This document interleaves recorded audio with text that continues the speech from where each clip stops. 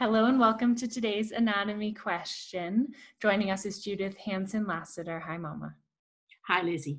So we're doing another pose from your book, 30 Essential Yoga Poses. Well marked, I see, with tabs. Exactly. And this is from our Essential Alignment series on YouTube. So today we're doing pose number 19, which is called Viparita Karani, or Elevated Legs Up the Wall pose. Tell us something today, Mom, that will help us enjoy this pose more. All right. This is a pose in which your brain in your head is lower than your heart. And that causes observable, measurable physiologic changes, which we experience as calmness and quietness, the urge to close the eyes, this sort of shrinking in of our awareness from being pulled out in all kinds of different directions. So this pose is really good for jet lag, for when you're too tired to sleep, for when you've just been running around and like a maniac and you feel like people are pulling you, or ideas or commitments are just pulling you all these different directions. It's what I call detail overload. It's not any one huge thing in my day, but it's all these things I'm juggling. This person's calling, that one's coming now, that's happened, no, that changed, no, this is that kind of feeling. And it's a really good antidote for that. And it is elevated. You could also just lie down and put your legs up the wall. You don't have to have any props. We're using minimal props. The book shows a lot more props. But just to make it simple for everyone and accessible. But here's the main point about the technique that I want to get across today. It's not about getting as close to the wall as you can get. Right. Because it's not available to many, many people because of hamstrings. It's not about stretching your hamstrings. It's about creating an openness in the belly and the chest. So one way to think of this is something I train people in experiential anatomy, proximal to distal. Proximal is like proximity near, distal is like distance far away. So I always look for the alignment proximal distal. Like first, what's the spine doing in this pose? What is the spine doing? Which is, it's in a nice slight arch. That's what opens the diaphragm, opens the abdomen and the belly, and opens the chest. It's not flat. So then the arms and legs. So how the arms and legs are placed is in relationship or priority to the vertebral column in this particular pose. Okay. If we can contrast that with triangle pose. In triangle pose, we don't look at the spine first. We look at the position of the arms and the pelvis, and then the spine receives their intelligence and their alignment. Got it. Okay. Here's the website for everyone. If you like these videos, you should join us at www.experientialanatomy.yoga. Join our mailing list and you'll get notified whenever we publish new videos. All right, I'm going to pause here and turn on my other camera. Okay. All right. So this is a minimalist prop. Use a bolster or some blankets firmly rolled up. And I want to show you how to fold the blanket. Would you hold it up? We call this Tadasana of the blanket. And it's the position from which the blanket can be created into many shapes quite easily. So this time we're going to fold it long ways and put the firmer end toward the bolster. Now you may want 2, 3, it depends on you. It depends on this length of your trunk and the height of the bolster. This is a pretty fat bolster. It's a pretty thin blanket. That's working for her, but it's not the rule. Because I like to teach people first and asana second. So how can this person express this pose with comfort and ease? You mean like another one exactly on top of it? Yes. Yeah. Okay. So now how to get into the pose, I think we should show slowly.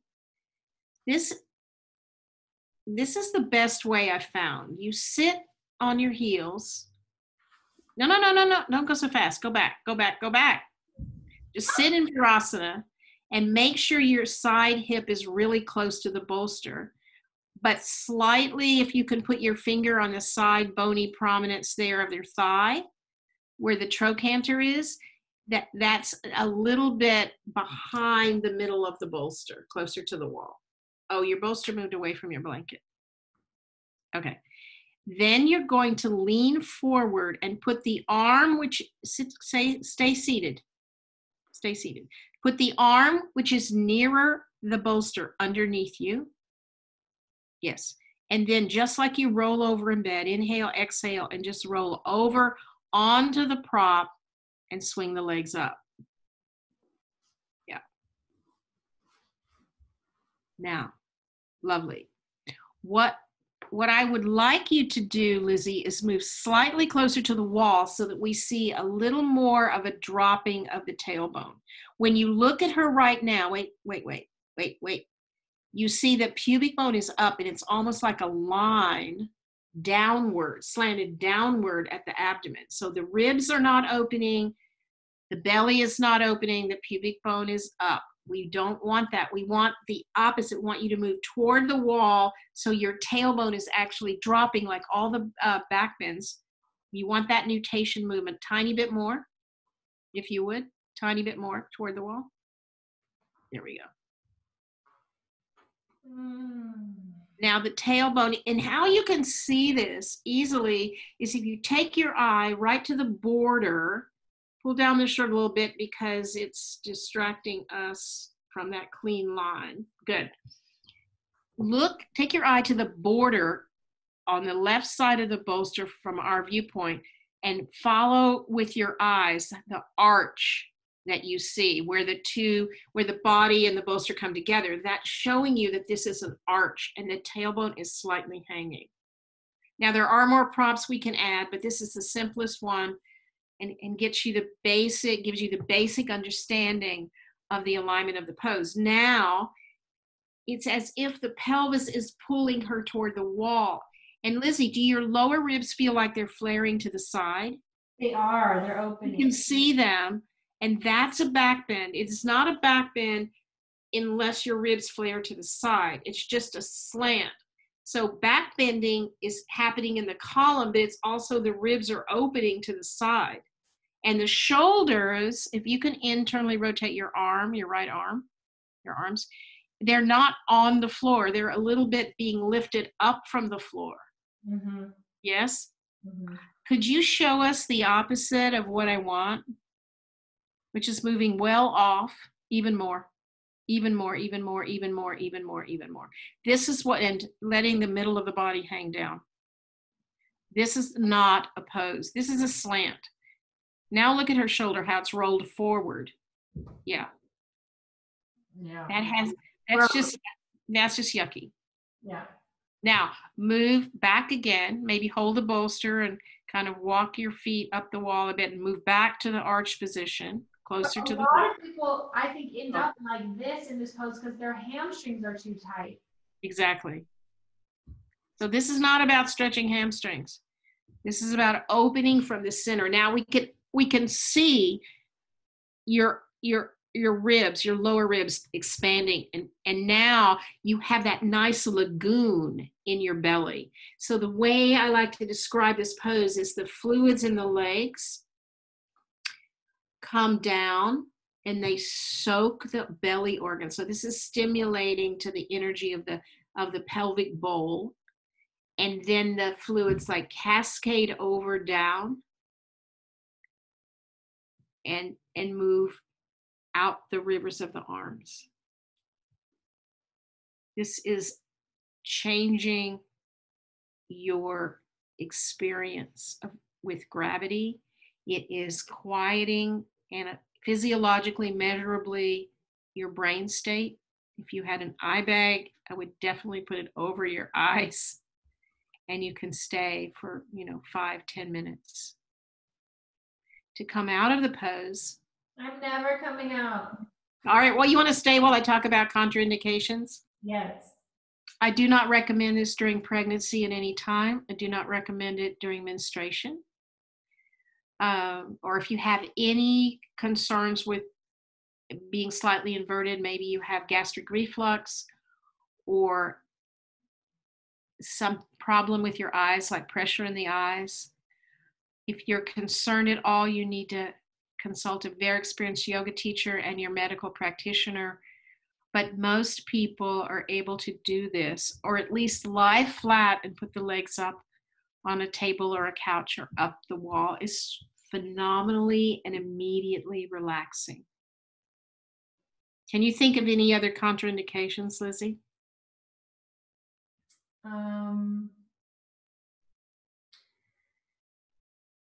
Maybe like I'm having How trouble. about untreated high blood pressure? You should check with your healthcare professional. But if it's treated, this could help it come down a bit. What about the Also, spine? yeah, it's also wonderful. I have a lot of people, runners and athletes, who say after they've been working out or running, and this just keeps their legs from getting sore after races. It's a moment of sanity in your day, an immediate manipulation of your nervous system in such a pleasant way. Now, Lizzie, bend your knees. Inhale your breath. Exhale and roll towards us, I think.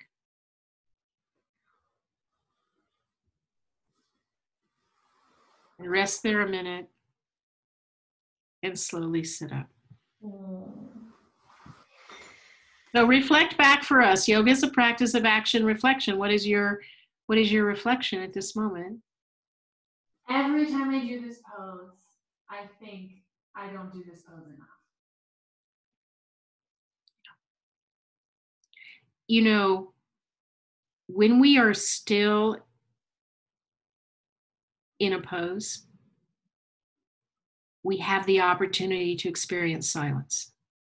Because silence is an internal event. It's not about what's outside you.